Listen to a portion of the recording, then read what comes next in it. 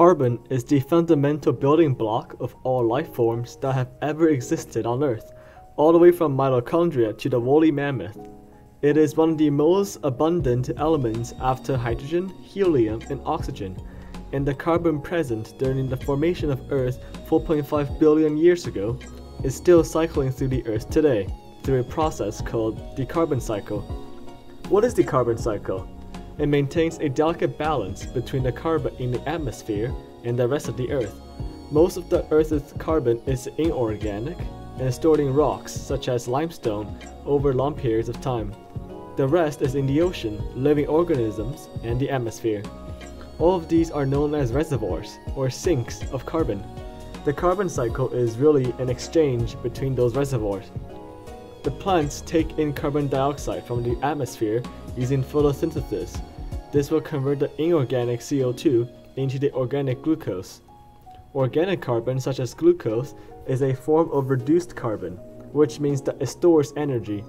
Organisms feed on such reduced carbon to absorb the energy inside and grow. Through respiration, the organic carbon is converted into inorganic carbon and released back into the atmosphere. This is known as the fast carbon cycle. There is also a slow cycle that happens simultaneously with the fast cycle. The carbon in the atmosphere combines with water to form carbonic acid and rains down onto Earth's surface. This slowly dissolves rocks over time and releases calcium ions, which are then carried into the ocean through rivers. In the ocean, the carbonate from the carbonic acid combines with the calcium ions, forming calcium bicarbonate.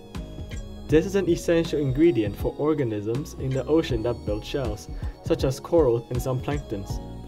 When those organisms die and decay on the ocean floor, the carbon stored inside those shells will eventually cement together and form rocks, such as limestone, over extremely long periods of time, hence the term slow cycle. The carbon inside those rocks and sediments eventually cycle into the atmosphere through volcanic eruptions. However, over the past decades, this delicate balance has been rapidly breaking apart. CO2 is a type of greenhouse gas which absorbs heat.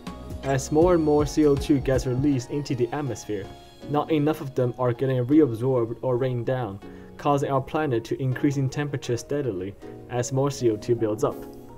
So what's the deal with forest fires? Why is it so harmful?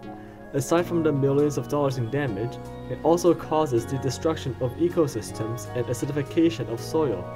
But more importantly, they cause more CO2 to be released into the atmosphere with this reaction. This increases the amount of greenhouse gas in the atmosphere, making the planet hotter, while decreasing the amount of plants, which absorb the same CO2 that can make the planet cooler.